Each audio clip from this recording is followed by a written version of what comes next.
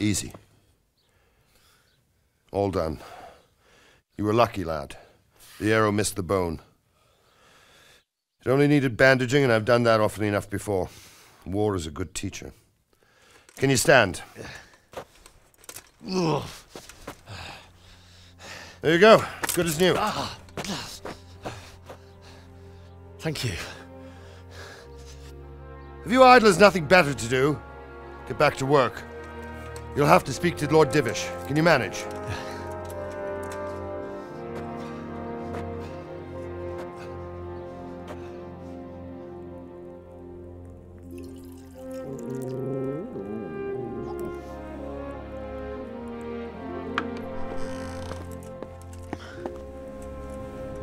Sir, this is a survivor from... I heard, Robard.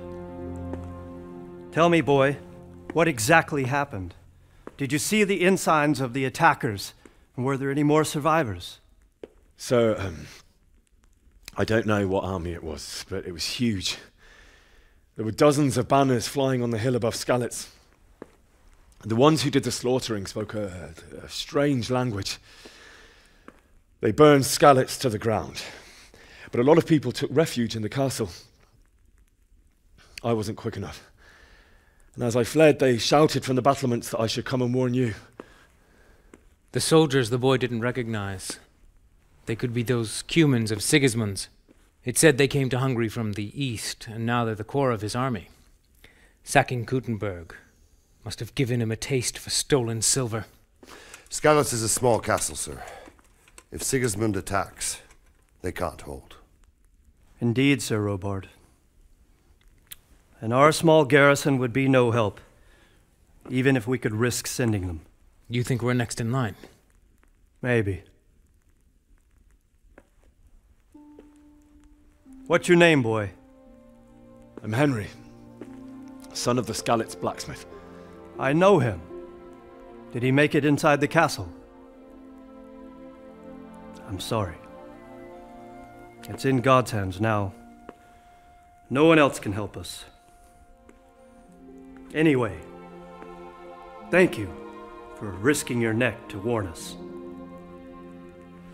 Robard, take care of Henry. Make sure he gets something to eat and some rest. Yes, sir. And get all the people inside the gates. We have to prepare for the worst. Make all the necessary arrangements. As you command, sir.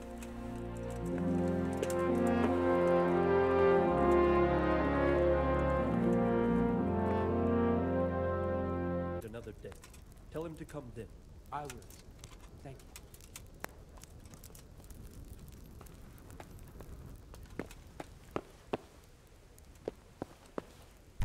you. What the hell are you doing? Oh, God. Eat. Food.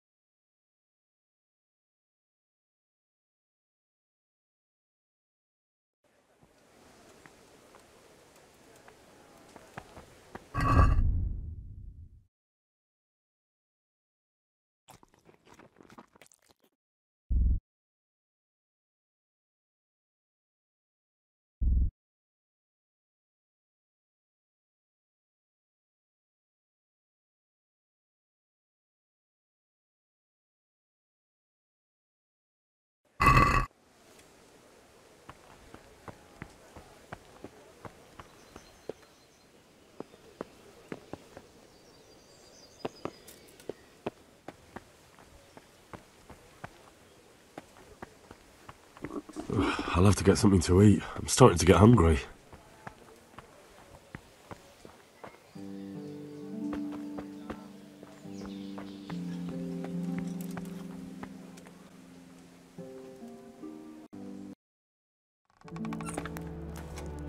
Ah, milady. You are fortunate our good lady Stephanie of Talmberg has graced us with her presence. My lady, I'm honored. So this is our brave young man. Welcome, lad. Bozhena here will take care of you. No doubt you're tired and hungry. Indeed. How could he not be, poor soul? After everything he's been through, he must be as hungry as a bear, aren't you, young master? Here you are, then. Eat your fill. And a little wine to wash it down. Thank you, my lady. When you're done, you can go and rest with the grooms in the Outer Bailey. No, that won't do, Sir Robard. After all he's been through, he deserves a proper bed. Let him sleep in a lodge in the courtyard. Certainly, milady. Young Henry here is overwhelmed by your generosity. Yes, yes. Thank you, my lady. May God reward you for your kindness. Eat up now. You're in capable hands, so I'll leave you to it. Good night. Good night. Good night, ma'am.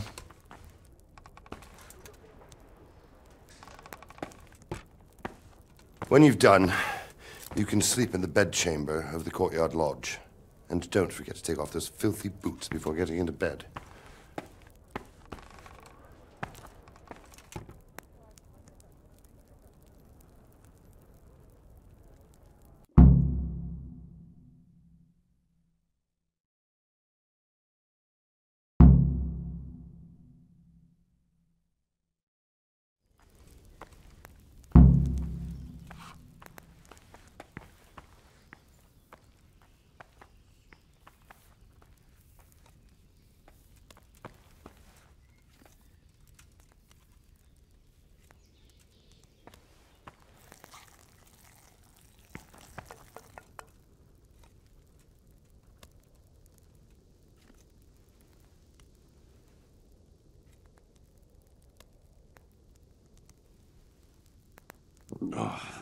Damn it, I'm hungry.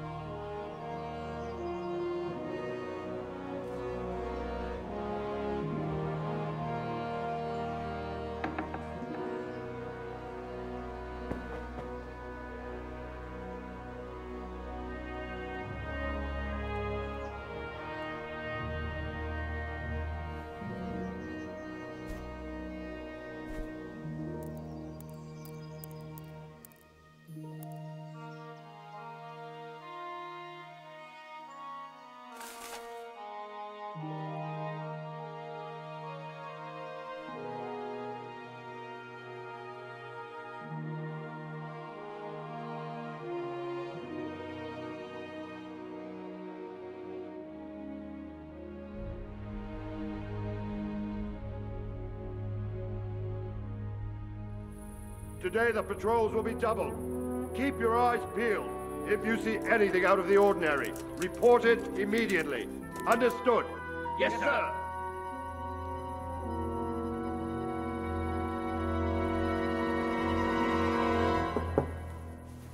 Yes?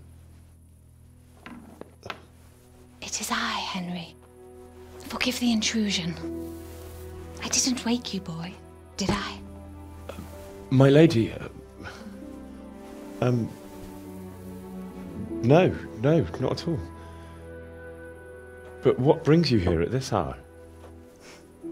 I thought you could do with a little wine.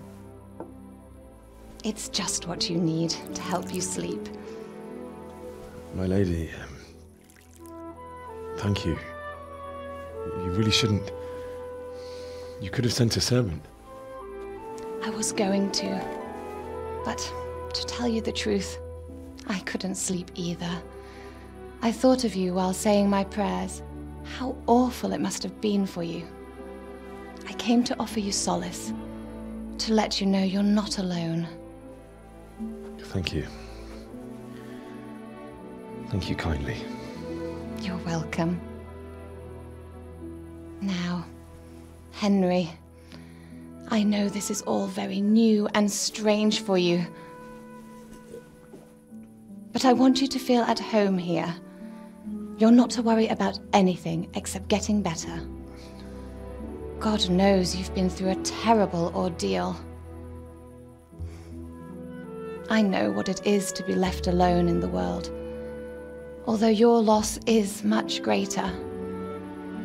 But with God's help, the pain will ease in time.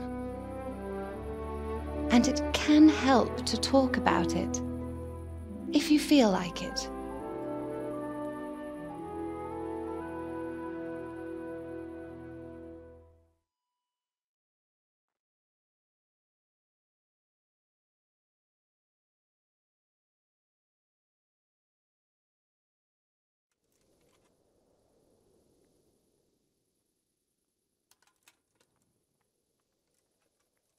You might be right, my lady. I'll tell you what happened. It was terrible and unexpected. The day started just like any other. Father sent me into town on some errands.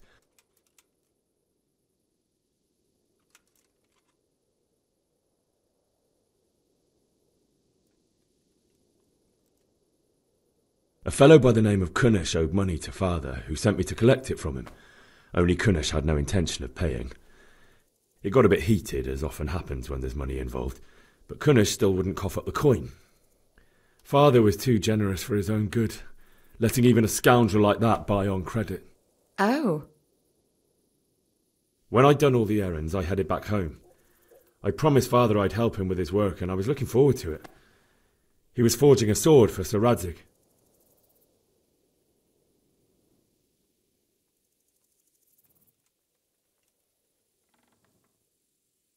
The sword was taking shape when Sir Radzig himself came to have a look at it.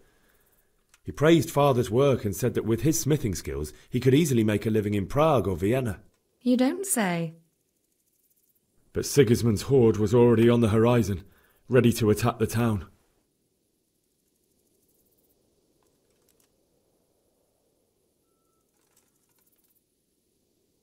A horde of soldiers was amassed. Pennants flapped in the wind, the armour glinted in the sunlight, and the horses whinnied impatiently. They were waiting for Sigismund to give the command to attack. How awful. And then death descended on Skalitz.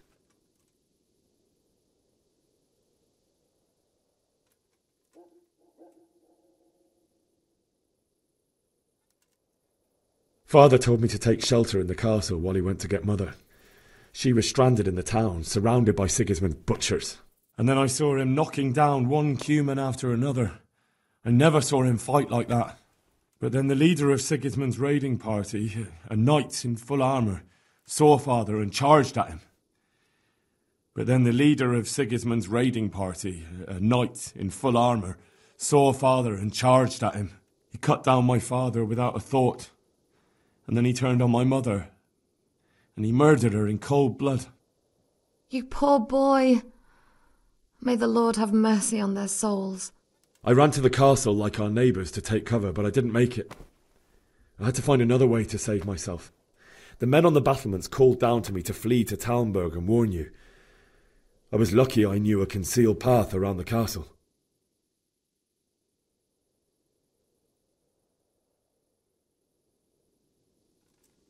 I ran as if my life depended on it, which it did. But my guardian angel watched over me and I made it to the mill below the castle. It's as well you did. The Lord be praised. Then I heard a scream. It was Teresa, the mill wench. She'd been caught by a gang of Cuman savages who planned to violate her. I wanted to help her. God knows I wanted to, but even though I had the sword we made for Sir Radzig, they had me outnumbered and they were well armed too. I only just managed to grab one of their horses and ride off. I couldn't help her any more than I could have helped my parents. It wasn't your fault. I'll never forget the horror. It will haunt me for the rest of my life. That's terrible. How could something like that happen? God alone knows why he lets such things happen. Oh, you poor boy. I understand your grief, but God is not to blame for the ills of this world. That is the work of Satan and those who do his bidding, those who are corrupted by greed, envy, and pride. You must not lose faith, whatever life brings. Fate has not been merciful to me, and my husband either. Although in comparison to the horrors you went through. I was young when I married my husband. It was my father's wish. Divish was a lot older than I, but a woman must bear her lot. Shortly after our marriage, before I even got a look at Talmberg, the castle was stormed and my husband was imprisoned. Really? My husband had some quarrel with Sir Havel Medek of Valdek, who decided to resolve it by force. He stormed the castle, burned down the village of Pribyslavitz, and killed many of our men, even the old chamberlain. He imprisoned my husband in the castle and put his own garrison there. That's awful. I was barely 18 years old, and all of a sudden, I was left alone with Sir Robert. We didn't know what to do. We went to Prague to appeal to the king and sought help from Divish's friends, but all to no avail. We tried for years, but it seemed I was destined to be left alone and my husband to rot in jail in his own castle. Years, you say? 7 years. That's how long it took before Havel was condemned as an enemy of the crown. And even then he refused to surrender the castle and release my husband. In the end, I raised the money to pay a ransom, and only then, by the grace of Lord Jesus, did I finally lay eyes on my husband once more. 7 years? And was Havel punished for it? Never. And after 7 years, my husband returned to me an infirm old man. Sir Divish seems like a good, strong man. Certainly, only he has many concerns. He had to rebuild Talmberg. After he was released, the king appointed him Burgrave of Prague Castle, and he was very busy. He had no time for me at all. But at least we were in the city, and there was something going on. And now, we're here. My lady, you're still young and beautiful. Your best years are still ahead of you. Would that that were true, lad. Would it were true. But what am I doing bothering you with this? You have troubles enough of your own. I'll go and let you sleep.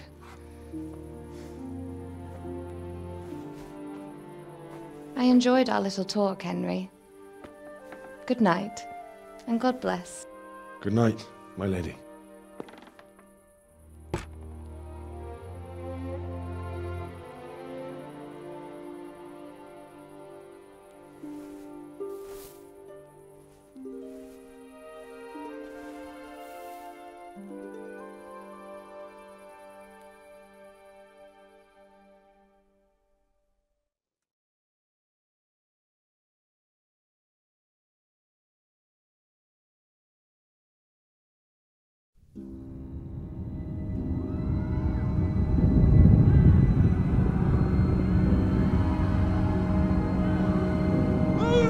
people! Come on! Come on! We're running out of time! Quickly! We have to close the gates! You can't go back! Henry, help us!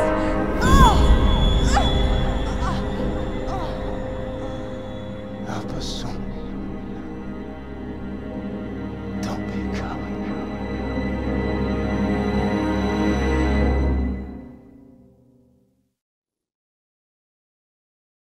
Henry, wake up. You don't want to miss this. What is it? What's happening? Come to the battlements. One of our patrols reported a company heading here from Skalitz.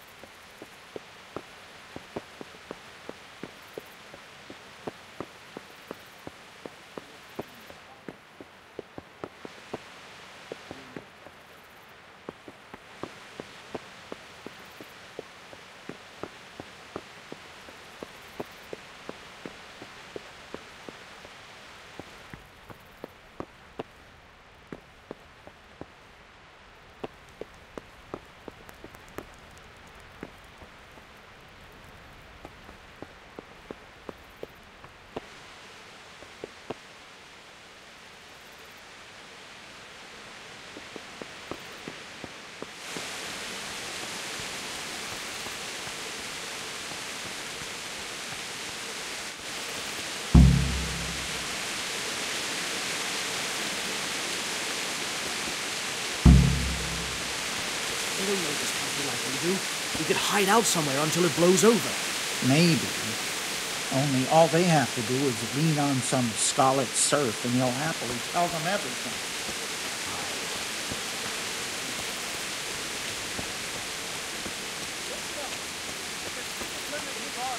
Prepare for the worst. But don't be daunted by their numbers. Heed my commands, and all will end well.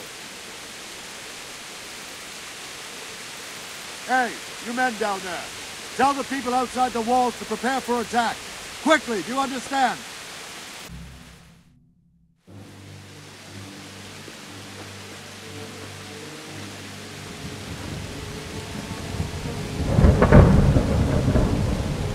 Halt! Who goes there? Lucifer and all his minions. Who else, Robber? Sir Ansig. What a relief. Is his lordship there with you? Yes, sir. He is right here. What are you doing up so late, Dimish? At your age, you need a good night's sleep. Well, Radzik, you didn't exactly pick the best time for an outing either. In a big hurry? It was a bit of a scramble, all right. Believe it or not, this tempest is a godsend for me and my men. As my old granddad used to say, better a sore throat than a slit throat. I'd say your grandfather was a wise man.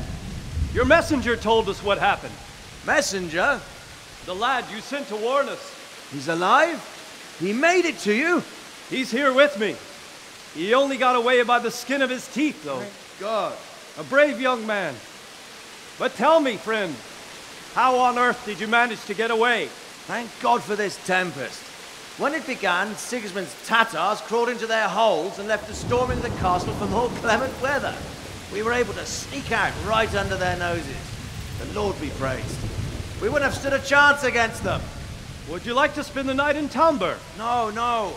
When Sigismund finds the castle empty tomorrow, he might come looking for us. We'd only be exposing you to danger. Without me and my men, he has no call to attack you. What will you do then? We'll march to Ratai. It's only a short way, and there we'll have a better chance of defense and enough room for all of these people. If Sigismund should come, better bend your knee, Divish. There's no point dying in a battle that's futile. You're right there. Is that boy still with you? I'm here, sir. You have courage, lad. That I can't deny. I am sorry about what happened. Would you care to join us? I'd like to, sir, but first I have to return to Skalitz. Are you mad? What do you want there? I can't leave my mother and father. I won't leave their corpses rotting in the street. I'll join you once I've taken care of them. Don't even think of going back there, you donkey. Are you tired of living? But sir! Quiet! I'm sorry about your father, but getting killed as well won't help him. Divish, make sure that lad doesn't budge from Talmberg until things quieten down. Not to worry, friend. Anyway, he's injured and needs to recover. I'll lock him up here as if he were Havel of Baldic. I've seen you've grown a thick skin since your tribulation, sir. But thank you. We'll meet again when circumstances are more favorable. Farewell. Farewell, friend, and good fortune. Give my regards to Sir Hanush. I will. And good luck to you and your people too. These are dark times. Move out! Anywhere, people! Move out! It's only a short way to Ratai now.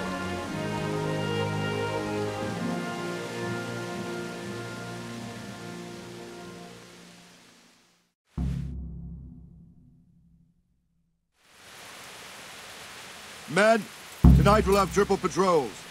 Sort out the watches between you as always. And if I catch anyone boozing, playing dice or slacking off, I'll personally break every bone in his body.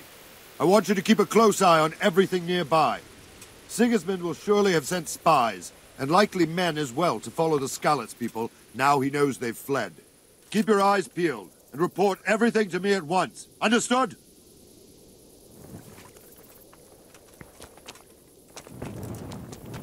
Henry, I need to have a word with you.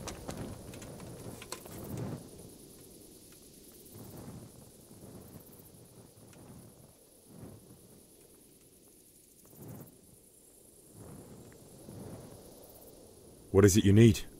Is that a request or an order? I'd rather it was a request you answered yes to. Of course I'll help. I have to pay you back somehow after all you've done for me. Splendid. And don't worry, I'll tell the men to relieve you later.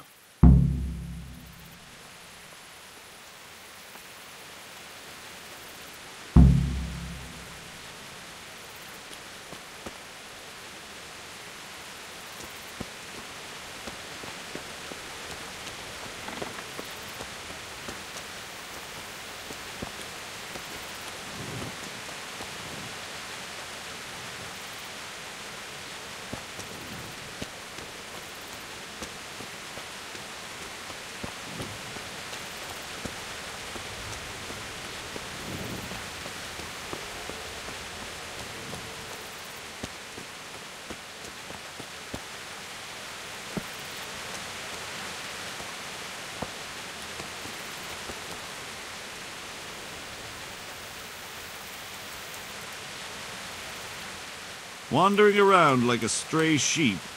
Must be your first watch, eh? I don't think anything much will be happening today.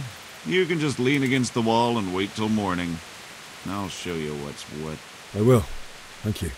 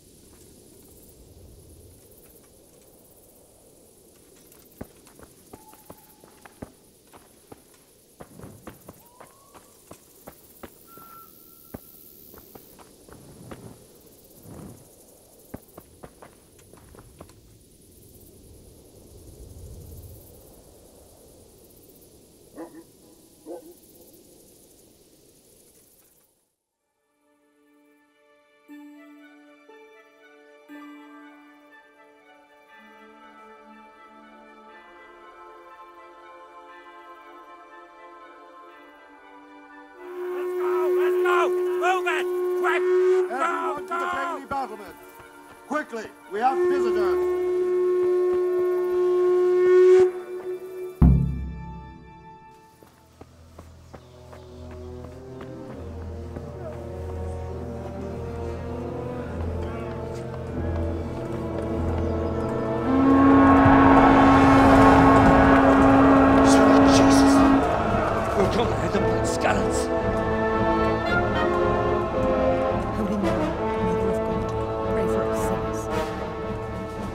See how the self-appointed king wins the love and respect of his loyal subjects. Indeed, Robard. Sigismund of Luxembourg has a rare talent for winning people over to his cause. You may be in for a surprise, though. I don't think he will set his heathen dogs on us today. Greetings, Lord of Talmberg. That's the bastard who led the attack at Skalitz and killed my parents. Don't be an idiot. Do you want to end up like them? I am Sir Markwart von Aulitz. I come in the name of Sigismund of Luxembourg, King of Hungary and Croatia, who has resolved to strike against those who disrupt concord in the land and to restore order in the name of his brother, King Wenceslaus IV. Restore order by burning and pillaging the king's estates. Greetings, Sir Markwart. The efforts of the king's brother to bring order to this chaotic land are undoubtedly noble. It seems to me, though, that he and his army have somewhat strayed. As Burgrave of Prague Castle, I am entirely beholden to the king, and here in Talmberg divine peace reigned until your arrival. To what then do we owe the honor of your visit? Yesterday, His Majesty took action against the enemy of the kingdom, Sir Radzig Kobyla, who has been using the silver from the Skalitz mine to fund insurrection against the crown. Unfortunately, the insurgent escaped.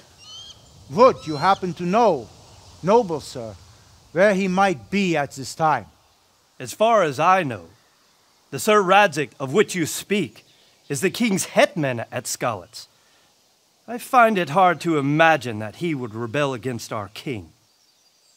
Nevertheless, I can assure you that Sir Radzig is not at Talmberg. He would be a fool indeed to flee from one castle, where he has little chance of defense, to another, where he has even less.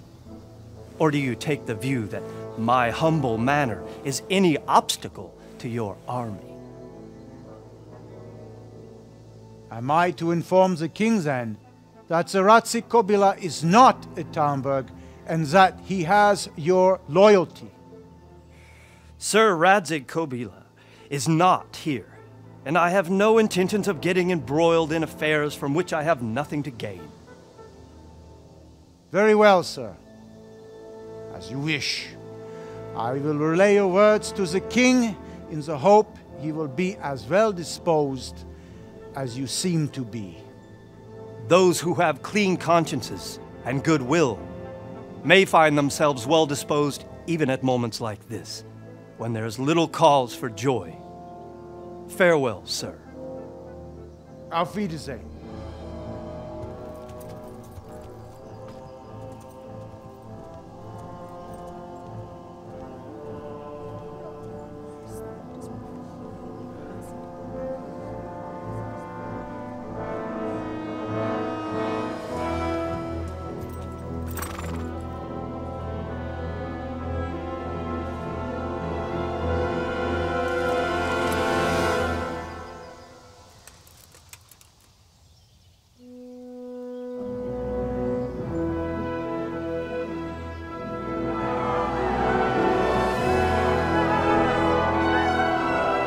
My lord, you have my utmost admiration. Get on with you, Robard.